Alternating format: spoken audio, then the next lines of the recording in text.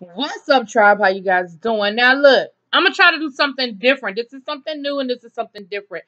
I want to review Project Runway. Now, look, what you're saying is you are already 3 weeks behind. Project Runway has been going on for a minute. It has. I am. But we're gonna go ahead and knock these 3 videos out so I can get caught up. And I say it's something new because I enjoy Project Runway, but I am no fashionista. And what always ends up happening is the stuff that I like, nobody else likes, and the stuff that they like, I think is hideous. Every once in a while, we come together and we meet. But I just focus more on the stories and things of that nature. Now, we know that last season and this season, Project Runway had been sort of revamped. I honestly don't know the whole backstory. I'm sure somebody will drop it in my comments. I don't know the whole backstory, but what we do know is that Heidi is gone, and so is Tim. Christian Siriano is the new mentor. And we have 3 new judges. So, and if you looked at last season, you know all of this. None of this is new if you looked at last season. Now, there are a few things that are different with the show. And I think we're going to see one of the things that I really, really, really don't like that I've noticed going on. And I've been watching Project Runway from the beginning. So this is, for me, 15 years strong or whatever. One of the things that I don't like that I'm seeing as a trend with Project Runway is that I'm starting to see that they're using people who have more and more experience. And we'll get into that as we get deeper into some of the people who are on the show, and one guy in particular, and I think it's going to play a huge part in how this season goes. And maybe that's what they wanted. So we start this episode off. Y'all know how they do. They bring all of the designers together. They're at like a reception. They're at the TWA. Well, it was originally the TWA hangar at JFK Airport. They've since turned it into a hotel, which I had no idea. I remember TWA when I was a kid. I remember seeing TWA commercials and things like that. So if you remember the TWA years, it was like I thought it was like a pretty big airline, but it happens. But so the idea is that they're talking about space exploration and how 20 years ago, people never thought about that they were going to be space hotels and people would be vacationing in outer space. But now it is becoming a reality, for billionaires. And we know that probably 40 years from now, if all goes well, it'll probably be an everyday thing like going on a cruise is now. So a couple of things they did this first episode was, one, they automatically on this first episode, they turned it into a group challenge. Well, not group, a pairs. So they told them you had to pair up, and they let them pick their partner. Now, mind you, you don't know these people. You've never met these people before. Maybe some of these people might have seen each other in different places, but they don't know each other. So my first challenge, not only do I have to rely on somebody that I don't know, I have to pick that person. So if it doesn't work out, it's kind of like, well, you picked them. So they're going to have to do 2 looks. The first look is space travel, like when you have your airport outfits, airport travel. And then the second one is cocktail hour. Like if you're going to the bar while you're on the spaceship or the space hotel or whatever. Now, my mom told me, back in the day when people would travel, they dressed up. I mean, they wore their Sunday finest to get on a plane. Now you wear I know when I'm getting ready to fly, I try to put on a pair of sweatpants and a t-shirt, especially if I'm flying somewhere far. If it's over a 5-hour trip, baby, sweatpants, a t-shirt, and the easiest shoes I can get off and on because I know I'm going to have to take them off. So ain't nobody trying to be sitting there fooling with a whole bunch of shoelaces and all that other stuff. Anyway, so when you think of travel, you got to take all that into consideration. So they gave them a few minutes to sort of continue to mingle. They had cocktails and everything for them. And it was like, all right, now now that you know what the challenge is, now you can talk to each other a little differently than you might have been doing before and ask the right questions and try to figure out, is this somebody I think I might be able to work with? Is this somebody that I think their aesthetic, will work for me or what have you? And so they did. And what we found out was, we found out a couple of things from some of the people, but the first person that stuck out, was a guy by the name of Alan Gonzalez. Alan he's the personality. Okay, Alan is the personality. And y'all know, if you pay attention to Project Runway, you can figure out who. Lord, y'all, it's my mama. Hold on. Sorry about that. So that is he's the personality of the show. Oh, what I was saying was, if you watch Project Runway, really a lot of these elimination shows, you can tell by the editing who are going to be the focal parts of that particular episode. For the first episode, we have 16 people. They're not going to highlight all 16 people. The people that are going to get the most screen time are the people that either A, were in the top and the bottom, or B, there's something about them that is going to play into how this season is going to unfold. So we see Alan Gonzalez. Like I said, he definitely is a personality. We see Delvin. Delvin wears a white lab coat, honey, while he is doing his, well, we don't know that yet. I got ahead of myself, but I might as well go on to finish now. And he likens himself to the Dior, the people who work in the house of Dior. That's what they do. So of course he's basically putting himself on that level, or saying that's what he's aspired to be. So the other person we meet that is very interesting for this particular is Sergio. Sergio is the one that I said is going to be an issue. And I'm going to tell you why Sergio is going to be an issue. Sergio thinks that he knows more than Christian. He definitely feels like he knows more than... He definitely feels like these people are sort of beneath him as far as experience and what he has done. He feels like Christian can't tell him anything. So he's not open to mentorship. And he's probably going to end up irritating and annoying the rest of the people on the show. Here's why. He has already designed for a lot of people, but the main person that he mentions is Billy Porter. And he designed the outfit for Billy Porter at I want to say it was the GLAAD Awards, but don't quote me on that one. But it's definitely an outfit that we have seen Billy Porter in. It was a showstopper, as most of Billy Porter's outfits are.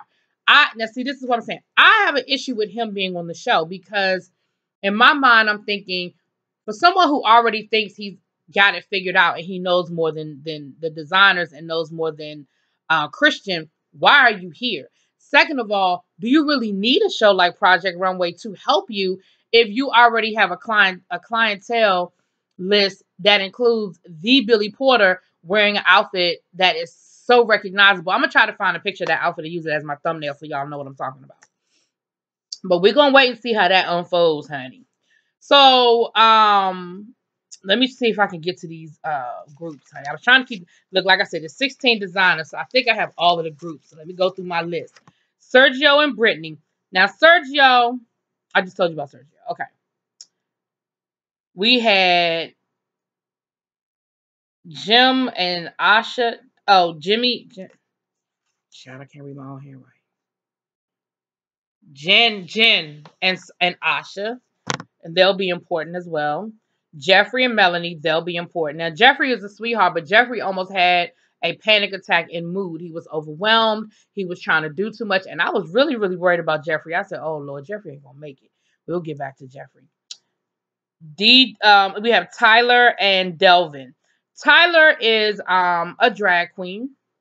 He has also done a lot of work for other drag queens. He named some people that you probably would know if you heard their name. I didn't write all their names down. What was interesting about Tyler and Delvin, with their model, they got a transgendered model, which I thought was very interesting. Chelsea and Shava, Marquise and Nancy, Brittany and Sergio. Did I already say? Yeah, I already said Brittany and Sergio. Alan and... I can't pronounce her name. I'm not going to lie. I think that's everybody. If I didn't mention them, they weren't featured, so it doesn't matter. Now, They go to Mood. I already told y'all what happened down to the Mood. Poor Sergio almost ended up with nothing because he couldn't make up his mind and he was running all over the place. And I think he might have gotten in line. I think Christian was counting to 10. Because, you know, as long as you're in line, you're fine. But I think he was doing his, you know, countdown, his 10-second countdown when he finally went and got in line or whatever. So they get back to the workroom and they're trying to figure it out. Poor Alan done left some of his fabric down to the Mood. And y'all know, you just got to make it work. You got to deal with what you have. He was using muslin. They had to redo their designs and everything like that. What we started to see was Jeffrey, as soon as Jeffrey sort of got in his happy place, which was the workroom, he sort of was kind of doing all right. Like I said, we saw the panic attack at Mood, and it was kind of like, oh my gosh, what's going to really happen with you? But he sort of hit his stride once they got there. The two that we're worried about are Jenny and Asha. Asha is a full cover model. She is Muslim, and all of her designs deal with, you know, women being fully covered. But she also sort of has that out-of-the-box avant-garde thing working too. So it's sort of a little different. It's not just someone being covered, but then you're adding these crazy color patterns and different materials and stuff like that. But they couldn't get on one page. Like, they couldn't come up with ideas that were cohesive. And so they were worried about what they were doing, but it not being cohesive. Christian came through, and of course, you know, Christian does what he does. He tried to give people, you know, advice, whether you take it or not, or what have you. And he went through the groups.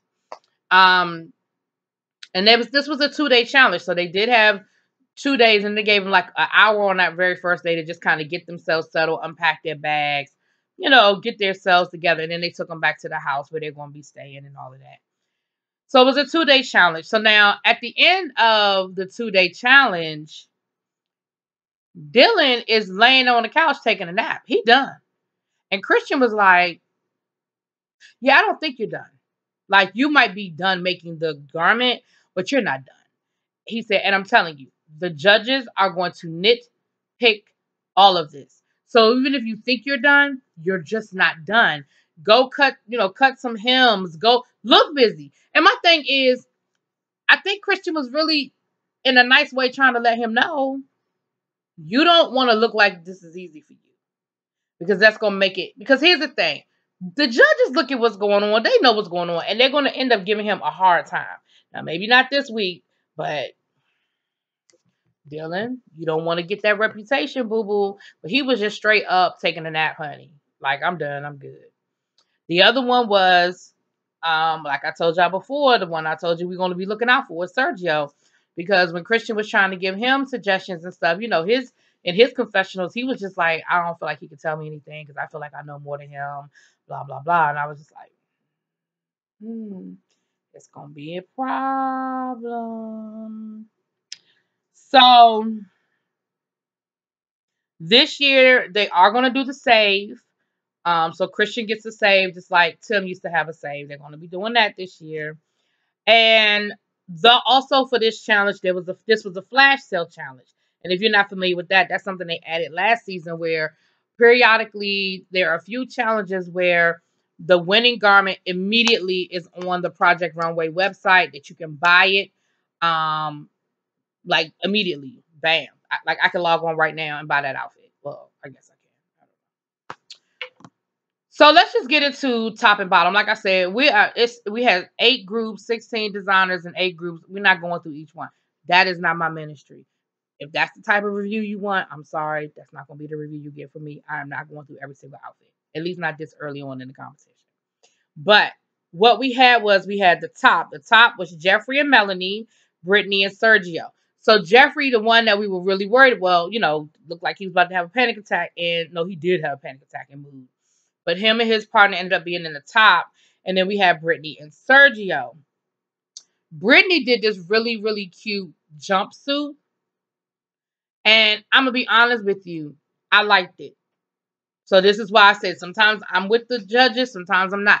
I really liked it. And I did feel like it was something you could buy now. But it definitely did give you sort of a futuristic feel to it. And it was the way she accessorized it was really cute. She actually won the challenge. So, and she gets immunity. And her outfit immediately goes on sale. And I know Sergio probably felt some kind of way about it, honey, because he just knew he had that thing all worked out and sewn up. Now in the bottom we had Asma and Jen, and then we had Alan and Dieberg. I'm gonna get her name right.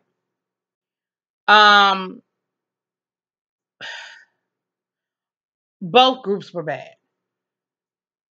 Both groups were bad. But again, I feel like Alan was at a disadvantage because remember I told you Alan had left some of his material. And so I feel like he was at a disadvantage because I think what we saw was him adjusting to not having the material instead of he just did a horrible job. And I think that might have been the difference, to be honest with you. Asma said she blamed it on her material. And, at this point, again, we are 15 years in, y'all. Y'all know the kind of excuses that are not going to work on the judges. Saying you used the wrong material and you never used this type of material before and this material didn't do what you needed to do, that's never going to work with the judges because the judges are going to say you should have known. One, you should never start off with a material you've never used before. Two, you should know how this material is going to work or not work for you. You're a designer. These are the kinds of things you should already know coming into the competition. So, of course, that didn't work. And, their looks just weren't cohesive. They just weren't made well. They didn't look nice. They were not complimentary to the models, any of that. It was just horrible. It just was horrible. And so, as a result, Asma and Jim were in the bottom. And this how you know that Project Runway ain't playing this season. Both of them was sent home, honey. Now, we usually get at least one episode where both people are sent home, but it's not usually this early on, honey. Both of them are gone. So anyway, that's where we are. That's episode 1. I'm gonna do this year, y'all, because I want to have stuff to say about some of these designers and some of the things that go on behind the scenes.